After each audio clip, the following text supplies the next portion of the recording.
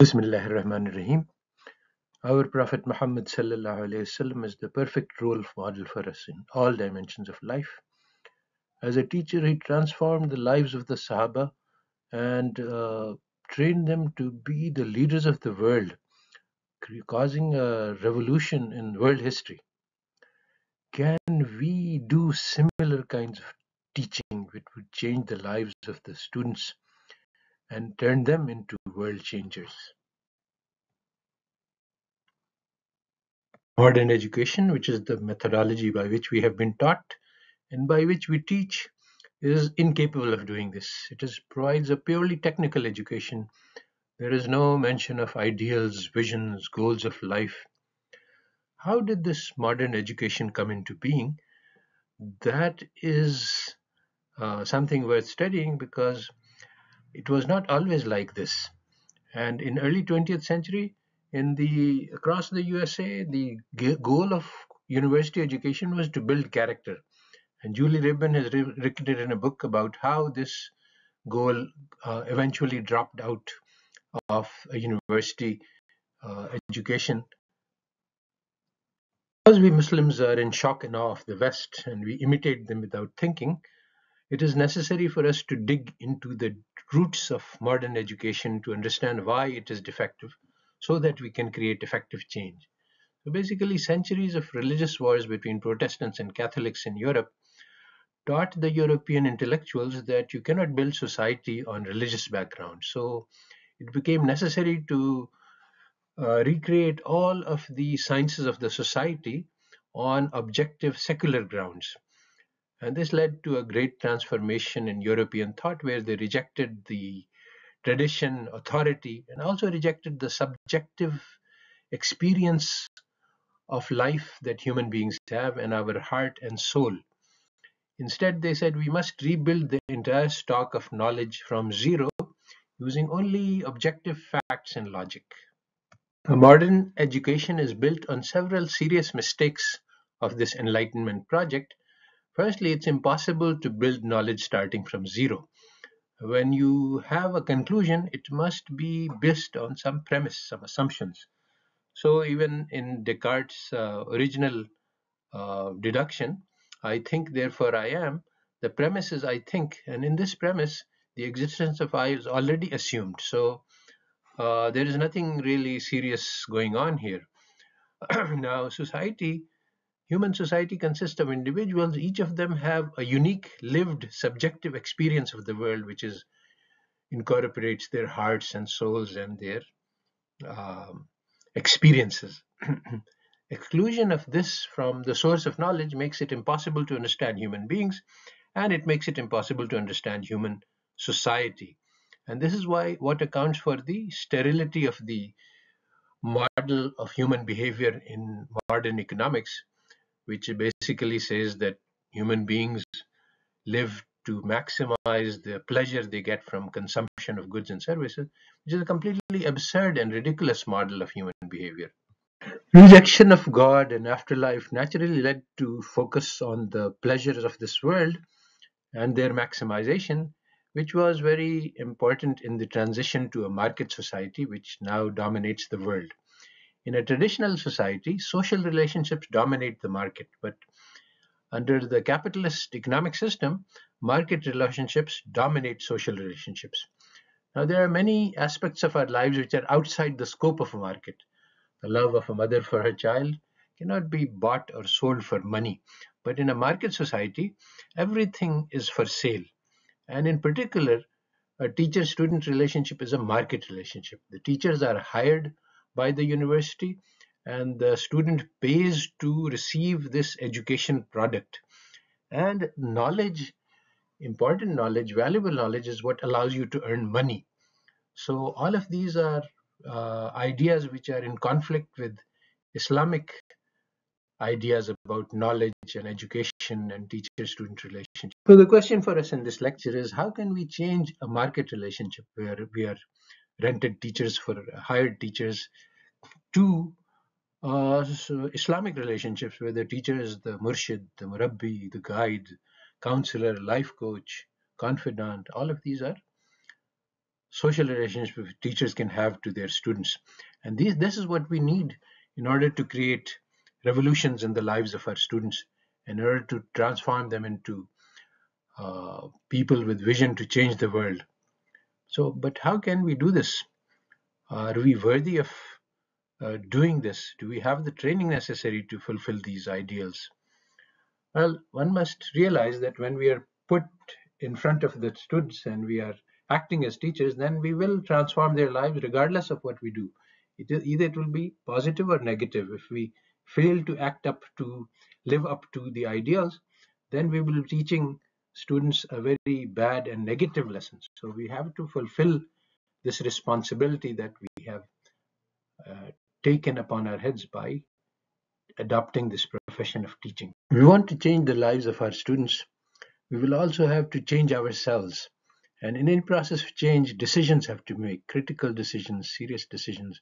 Or if students come to us for guidance regarding matters that we don't fully understand, Allah Ta'ala has given us a process for making decisions, and that is istikhara and mashwara. And so we will consult with fellow teachers and others about how we can make changes in our own decision making, and we'll make istikhara to Allah for asking His guidance.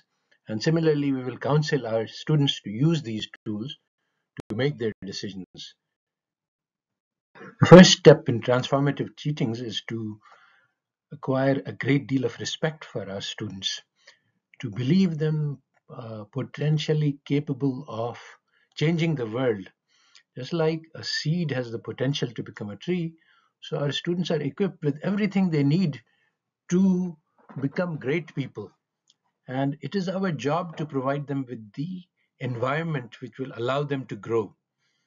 So we have to think of them as being potential Ibn Ghazali, Ibn Sina, Ibn al-Haytham, al-Kindi, al-Khwarizmi, all of the heroes of our intellectual past. It is not up to us to give them the knowledge that they need. It is up to them to provide them with the confidence and with the inspiration to make the struggle. As the Prophet ﷺ said, that people are like mines of gold and silver, but this treasure is buried within them, and it is our job as teachers to bring this out. Model of teaching, the teacher is the expert, the students are ignorant, and the teacher transfers his knowledge to the students. This is radically different from the Islamic model, where we are all fellow travelers on a journey. Perfection lies in the perfect model which was given to us in the shape of our Prophet Muhammad ﷺ, and our goal is the same as that of the students, how to achieve this perfection. So we all work towards achieving this goal, and this is a very different role for the teacher from the one that we are used to. We cannot stuff education into the minds of our students. Instead, all we can do is to motivate them to learn. Every human being is born with the desire to learn. The babies are very efficient learning machines. If you ever watch them, you see how they are constantly testing their environment to see what they can learn. The students have to taste the thrill of mastering a subject. When someone learns to drive a car, he feels excited that I have now this knowledge which allows me to control the world. He feels the power of this knowledge. Similarly, we have to give the students knowledge which empowers them, which allows them to understand the world we live in, which relates to their life experience, which allows them to think about policies which could create positive change. So the Western methodology, the teacher takes a subject matter and gives it to all the students, assuming that everyone is in the same place. But actually, teaching doesn't work in that way. Every student is capable of learning everything, actually. If the material is broken up into small steps, and the steps start from where he currently stands, and this requires understanding where the students are and what is the next step they can take. And if we do this, it is our job to make learning easy. And if the student fails to do this, it's because we have given a subject which it is impossible for him to master. What is the, if we give him a journey of 1,000 miles and he is only capable of doing 1 kilometer, and then he will fail and he will feel that he is a failure. And so this is very harmful to the students. Instead, we have to believe in the capability, we have to motivate them, and we have to give them tasks which are suited to the level at which they are. How can we take these grand ideas and implement them in our real life classrooms? I will base my discussion on two questions that were raised on a previous lecture, which is available from the link given here. One of the teachers asked that if we do the best we can, but our students fail the midterms, basically implying that students are not really capable of understanding the material that we are providing them, then what can we do? Another question that arose was that I think that our security procedures surrounding the midterms are lax, and the students manage to get copies illegally and then they use them to cheat. And so, what we need to do is to tighten the security procedures. Both of these reflect a mindset which is very different from the Islamic methodology. So, the hired teacher mindset is that we have done our job, we have given them textbook, we have delivered a lecture, and now it's up to the student to succeed or fail, which we're not really concerned. But the parental mindset takes pride in the success of the student and feels sorrow for their failure. And if we see failure, then we try to see what we can do to fix this. So, if teachers are continuously monitoring the progress of their students, at the end of every day, they learn what students have done, what they have not done, what they can do. They will never be surprised by a failure of students in midterm because they know the kinds of questions the students are capable of answering and the kinds which they are not. Similarly, if students are cheating, we need to find out why. Why do they lack the confidence in their skills? And also, how can we create honesty and integrity so they won't be tempted to cheat? So these are very different questions from the parental questions are very different from the hired teacher questions. We move from impersonal market relationship to social relationships of parenting, guiding, mentoring. There is an immediate problem that arises because students and teachers have been conditioned to think in terms of scores. So, why doesn't if the teacher is such a friend of the student, why doesn't he give the student full scores? The students are always thinking about if the teacher gives us less than full marks, then he's not our friend. So the thing is that we need to shift focus from scores to knowledge. Our job is to provide skills. If we teach driving, then the success occurs when the student learns how to drive.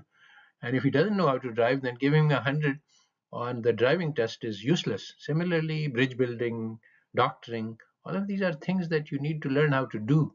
So basically, we have to change our mindsets that it's about providing skills, not about giving scores. And this will involve repackaging our teaching material into skills which the students have to learn. And we have to also create a grading methodology such that if the students know the skills, then they will get the score. Repackaging of the teaching materials is actually a long process which requires work on multiple dimensions. I'll just mention what we can do initially to start with without any difficulty with our existing materials. And that is to ensure that in each lecture, the student learns the answer to some questions. And so we start out by listing one question or two or three or four or five, no more than that. That these are the questions that the students will learn how to answer in this lecture. And then we teach them how to answer such questions, and then we test them at the end of the lecture to see if they have learned how to answer those questions. Once we focus on this, then at the end of the midterm, if we have given 10 lectures, then the students have learned how to answer 50 questions, and the exam should come from those 50 questions. Many times the teachers think that their job is to make a difficult exam to make sure that the students cannot answer. Actually, the exam should always be on basic questions which anybody who has mastered the skills should be able to answer. Motivating students to learn is very different from teaching them via lectures, because we have to first of all motivate them to make the struggle. When they make the struggle, then they will face problems. So we have to understand what problem they are facing and how we can help them to solve that problem. So that's why lectures, which is just throwing material at the student, doesn't lead to learning ever, because the students have to struggle with the material themselves to learn. So student-based classrooms engage the students in activities. They get them to solve the problems, figure it out, make the calculations, do whatever is needed, struggle to understand on their own. A teacher's job is to motivate the students to learn. And this is done by helping them understand the value of the knowledge in terms of its ability to provide explanation of what is going on in the world. And also, the teacher's job is to believe in the capability of the students. And this requires providing students with emotional support. And all of these are ways which are not familiar to us. We are familiar with lecturing, but we don't know how to be a good teacher in other dimensions. And so we will need to learn. The primary job of the teacher is to inspire and motivate the students so that they make the effort to learn.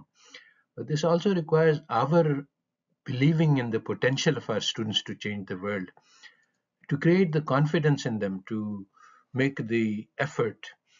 And I have a number of lectures on this. Students will achieve results in the world according to their ambitions. So it is our job to make them believe that they can change the world, to teach them to reach for the stars, and then they will accomplish miracles. Students acquire confidence by mastering material which we give them to learn, but we have to provide them with useful knowledge. The Prophet ﷺ asked for but he sought protection from useless knowledge.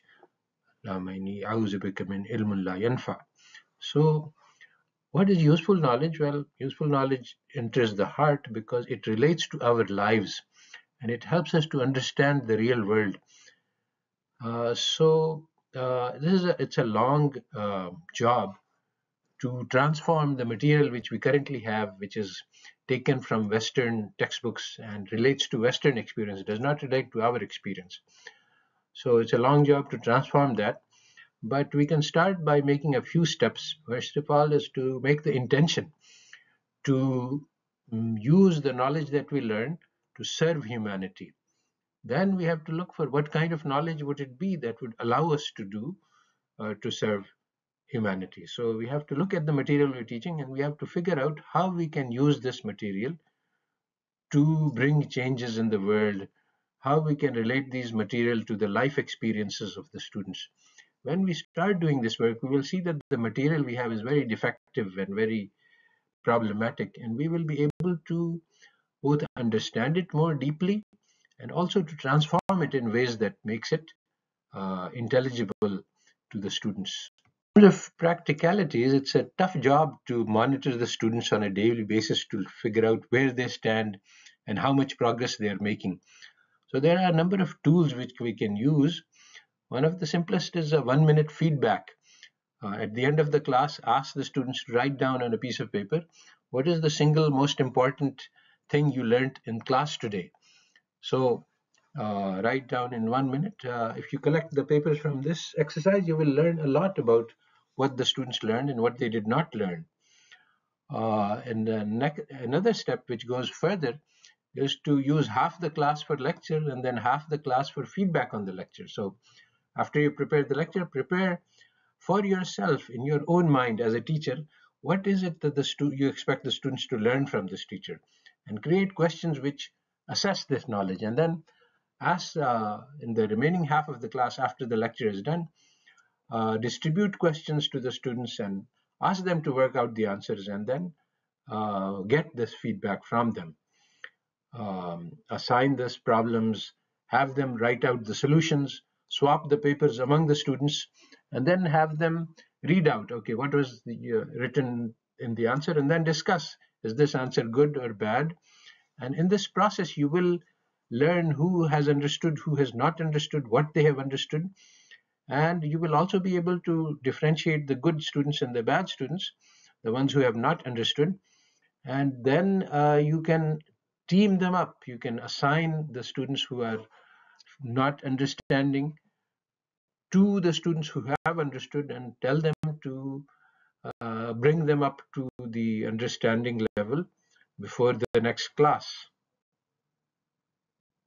One step further in this process, by assigning the reading and then doing the what is called the homework inside of class. That's why it's called an inverted classroom.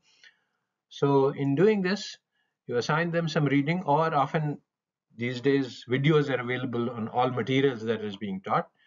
So have them study the material, and then tell them that at the beginning of class, if the class starts at 9 a.m., you have a small quiz from 9 to 9:05. Write down a question on the board which has a short one-sentence answer, and ask them to to answer the question and turn it in. One or two short, simple questions just to assess if they have done the work. So this will make the students arrive on time and do the readings. Then hand out the problem set, which assesses understanding, which is the target, the set of questions that you want the students to know how to answer.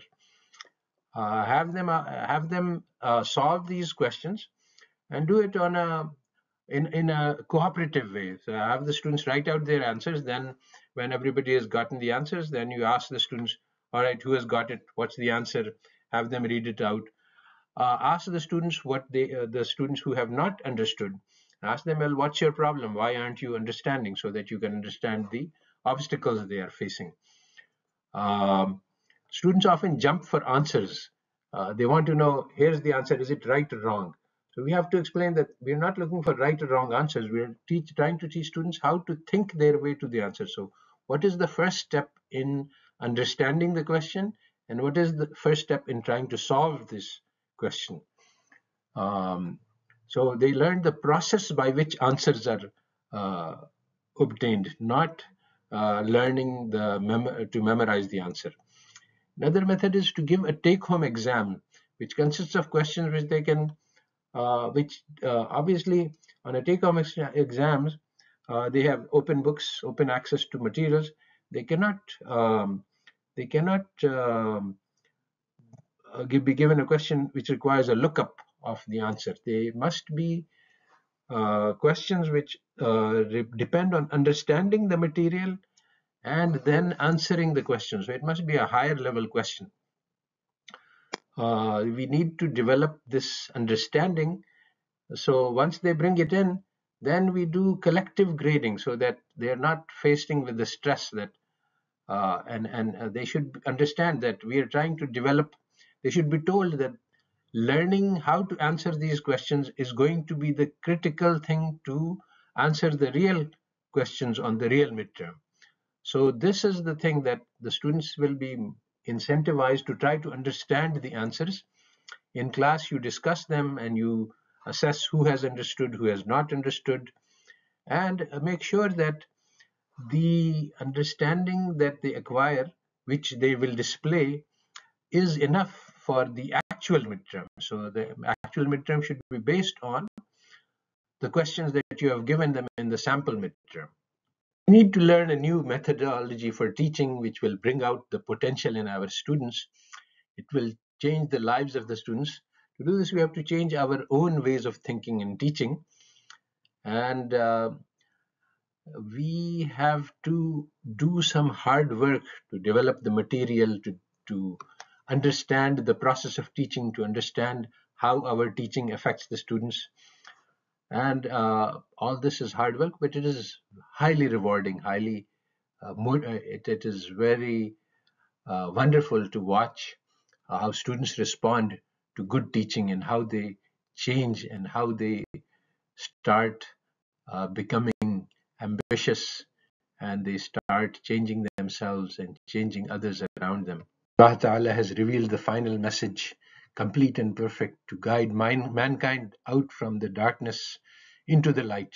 So let us end this lecture with dua to Allah Ta'ala to lead us out of the darkness into the light, to fill our hearts with the nur of guidance, and to allow us to guide our students towards the nur of Allah. سبحان ربك رب العزة عما يصفون وسلام على المرسلين والحمد لله رب العالمين.